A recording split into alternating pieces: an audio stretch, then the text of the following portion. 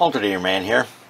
I want to talk to you a little bit about clutch pulleys and the problems associated with these clutch pulleys. Clutch pulleys basically have dogs inside of them, and they catch one way when you turn them, and then they freewheel the other way.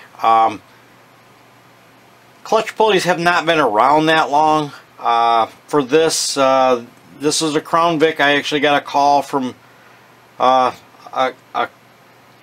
police department out in Arizona that are having all kinds of trouble with the failure of these clutch pulleys on some 200 amp Mitsubishi alternators on the police option for their Crown Vic, and they were having a terrible time with clutch pulley failure.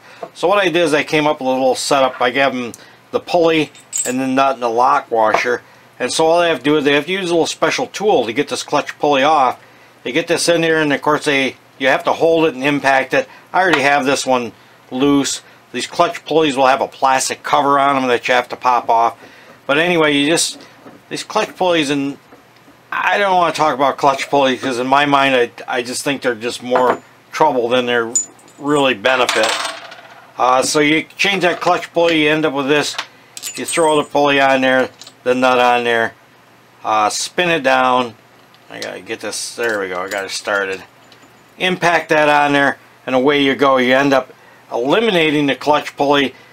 They have all kinds of things that they say these clutch pulleys are for, but I've been around a while, and some of the videos that they show with belt hop, and I had to call a guy today. He thought that the clutch pulleys were, or he had somebody tell him that the clutch pulleys are set up so that if your alternator freezes up you won't lose a belt. But the problem is that can't be true, because if your alternator was freezing up, the pulley would still try to drive into that frozen up alternator. It freewheels, actually the reverse direction it freewheels, but going the other way, it wouldn't matter if the alternator froze up.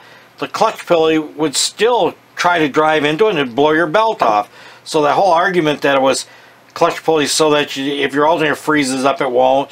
And also they also call them overrunning clutches, so that if your motor slows down and your alternator keeps going, that the clutch can go in the other direction, but that doesn't hold water as well, because alternators are always under a tremendous load producing power, and when you slow your motor down, that alternator is slowing right down with it. So I think it just ends up being an expensive thing that breaks, and we can set you up with pulleys. There's all kinds of clutch pulleys out there. Quite often you're going to need a tool. We actually have this tool